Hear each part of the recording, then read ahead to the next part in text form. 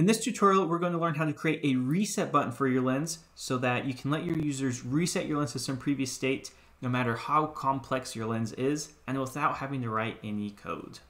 All right, so I'm here in Lens Studio, and all I've done is I've opened up the physics template. So that's in File, New Project from Template.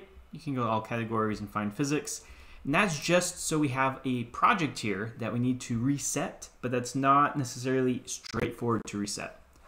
Now, why is that? That is because we have this wind zone blowing, and when our lens starts, we have these blocks being blown away, and we'd have to reset the positions of all these blocks. Now, we could use a behavior script to do that. You can set positions with it, but that's 6 blocks, and this is just a simple example. A more complex lens, you don't want to do that. So what we're going to do is use the Scene Manager. So go to the Asset Library, and search for Scene Manager. Make sure you have that installed. If you have not installed it, there'll be a blue install button. And then also, we're going to use the UI button to create our reset button. So I've already installed it. If you had not, there'd be this little blue install. So make sure you install that. And let's go ahead and start creating our scene. I'm going to start by creating a screen image. And this is just going to create a new orthographic camera for me. Create the screen image. I don't want the screen image, but instead of deleting this, come over here and delete just that component, because we want the screen transform to now add our UI button. So you can search for that. Let's add it. And once this comes into our scene, it's going to be quite large. So let's select all our full frame region, and we'll set this to safe render. And now we can choose our button, and we can make it much smaller. So let's just stick it here on the side, and let's call it reset the text. And for our button action, I'm going to turn on edit event callbacks so that when we push the button, we can send out a signal. And I'll send a behavior custom trigger. And let's just do on press down. And my trigger will be reset. I'll type all caps. We need to remember this. This is a trigger that we'll be sending out. So we have our button. You can add an animation if you want. Let's just do a squish. And there we go. So we have a button, but it's obviously not doing anything yet. So let's come over here, and we're going to start by creating a scene object. And I'm going to call this my Scene Manager, because on this object, we're going to add our Scene Manager. So what the Scene Manager does is it lets us load prefabs. We'll get to the prefabs in a second. That's very useful because we can control when these things load. So we have this local scene registry. I'm going to click Add Value, and it's going to ask for a scene name. So I'll just call it main. You can call it whatever you want. And it wants this asset. It wants a prefab. So you can see that this template has this chick physics body prefab. A prefab is basically just like a scene or an object or something just packaged up so you can easily recreate it. So what we want to do is take our entire scene that we want to reset and put it into a prefab. Now the nice thing about this template is this world camera examples has everything inside of it. If your project had lots of things in this objects hierarchy, you could create a scene object. You call this like main scene, and then you just select everything that needs to go into it and drag it in. Now, I'm not going to do that here because we already have this, so I'll just delete that. But the key is make sure everything's inside a single object. And you can see you can include the camera, you can include scripts, anything you want. So anything that's part of the scene that would need to be reset, put it in there. Right click and click Save as Prefab. Now you'll see this icon changes to this box with a P. You get this world camera examples down here. So this will have the same name as this here. And this is now our prefab. So come to our Scene Manager, and our scene asset is this world camera examples, try me. So that is our scene. It's called main, and that's all we need to do with the Scene Manager.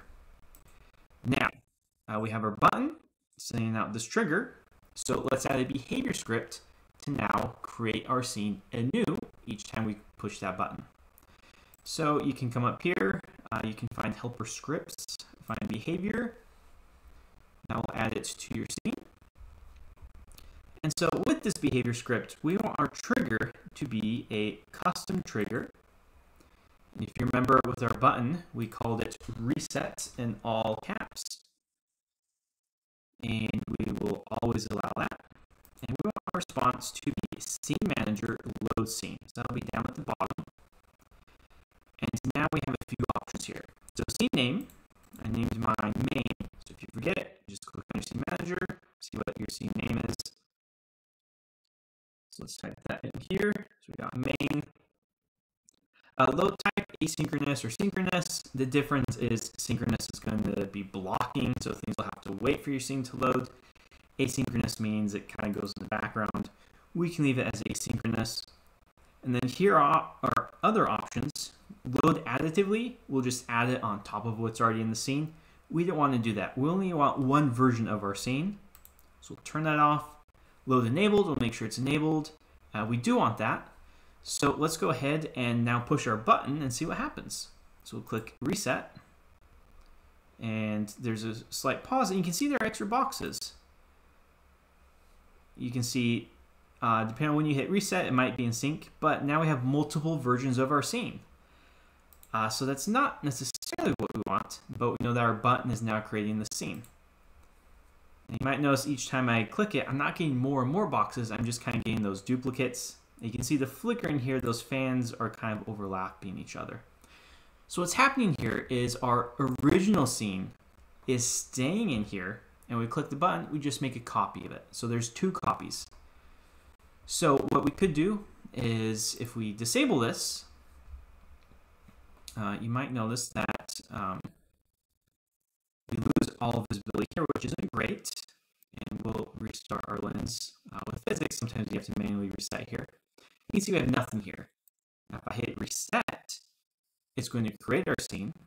And if I hit reset again, it's going to recreate it for us. We don't have the extra boxes or extra wind zones. So we're part of the way there. So how can we kind of clean this up so we can still see our scene here to edit, but not have it starting out here in our actual preview?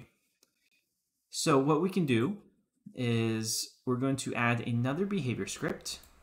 So you can just click on this gear, copy, paste, and we're going to create two more behavior scripts. So go ahead and hit paste again. So this first one we'll keep as our response to our trigger.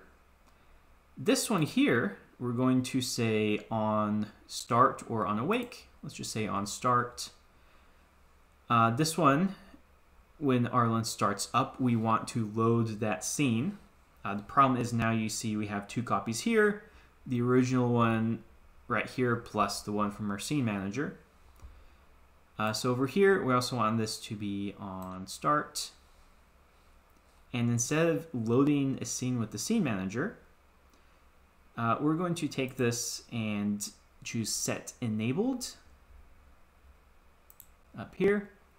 And we're going to go ahead and disable our existing prefab here. So you can click and drag that in, or you can click to select. We'll go with disable. All right, so let's go ahead and test this out. So it's just taking a second to catch up. All right, so we have one version of our scene. I can click the reset button. Sorry, Lens Studio is lagging for a second.